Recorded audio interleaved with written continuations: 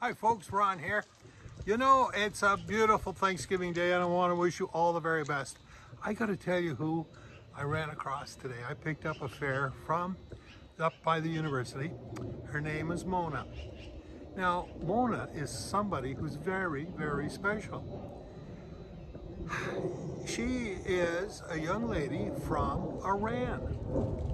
And being from Iran, it's an accomplishment to be here in the first place. But guess what she's doing? She's an international student as a PhD candidate.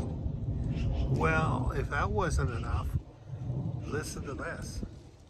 She is working on growing the hippocardiac part of the brain, growing it where it's never been done before. It's amazing.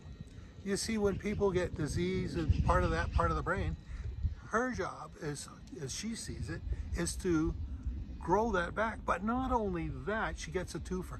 She's using mRNA technology to adjust the DNA of the individual to prevent the disease in the first place. So she's preventing the disease in the first place and growing part of the brain back to replace the diseased part. Okay, you with me so far? And it's stem cell research. It's amazing. My gosh. I'm still getting my mind wrapped around this. She is an amazing lady.